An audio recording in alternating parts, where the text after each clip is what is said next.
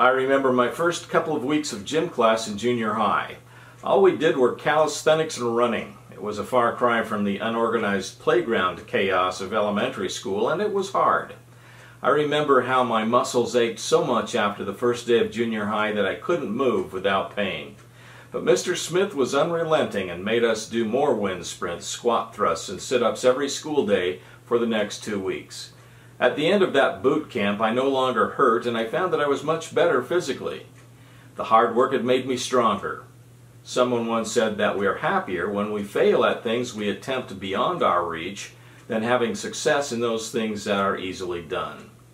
An old baseball player named Sam Ewing once said, "Hard work spotlights the character of people. Some turn up their sleeves, some turn up their noses, and some don't turn up at all." We shouldn't be afraid of hard work. We should look at it as our opportunity to become something better.